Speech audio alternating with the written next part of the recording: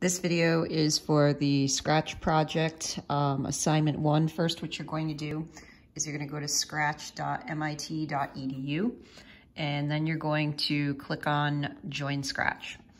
From here, what you're going to do is you're going to put in your username, which is going to be first initial, last name, and year of graduation.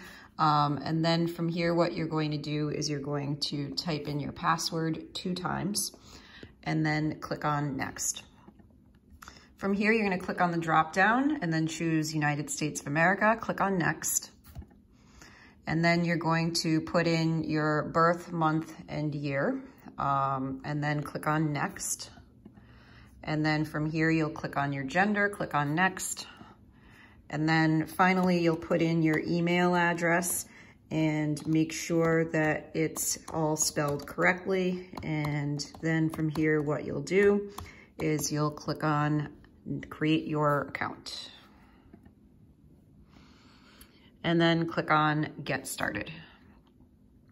Then from here, what you're going to do is you're going to click on Create.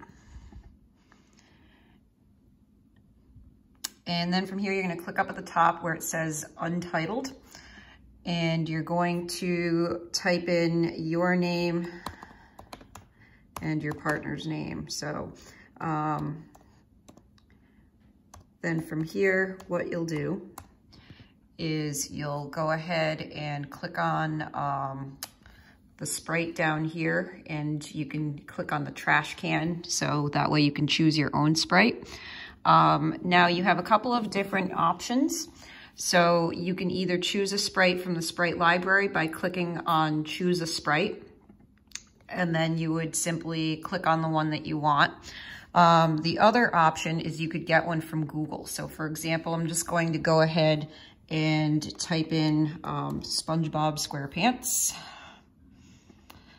And then from here, I'm going to click on Images, and then Tools, and then Color, and Transparent. So anyway, from there, what you can do is you can save an image that's transparent. Basically what you would do is you would 2-finger click on it and then do Save Image As, and then save it. So then from here, what you would do is if you wanted to add that image, you would go ahead and do Choose a Sprite, and then the arrow right here, which would be Upload Sprite. And then you would be able to choose the one that you just downloaded. Anyway, so then from here, what you're gonna do is you can always resize it by typing in a different number here. So like, for example, if I type in 50, maybe go even a little bit smaller than that. But anyway, that'll resize your image. So then from here, what you're going to do is you're going to choose a background. So you would do that by clicking on the Choose a Backdrop, and then you can choose one. Your other option, of course, is you could do it in Google instead. So for example, what I can do is I can type in like Krusty Krab and then get an image.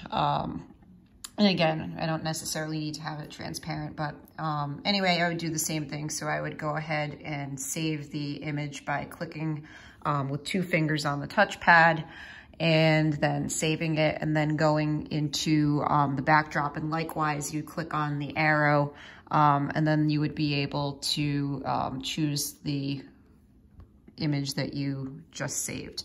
Now, if it's too small, what you can do is you can use this tool right here.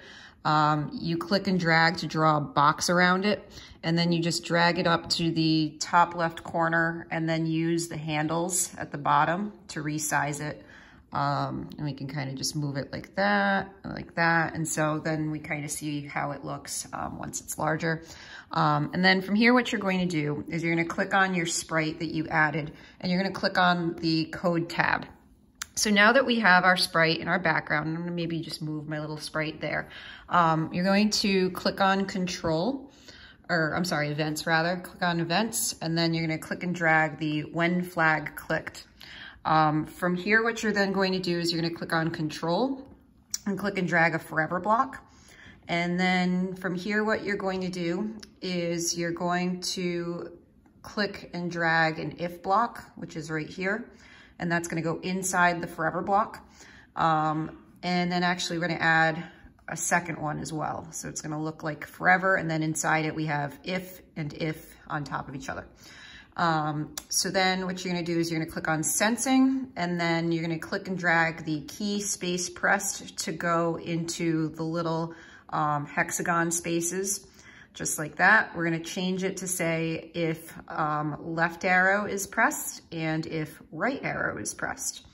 So then from here, what you're going to do is you're gonna click on motion, and then you're going to click and drag the change X blocks to go inside the if blocks, just like that. Now, when you're looking at a coordinate grid, the smaller numbers are to the left. So we're gonna do left arrow is pressed, change X by -10 instead of +10.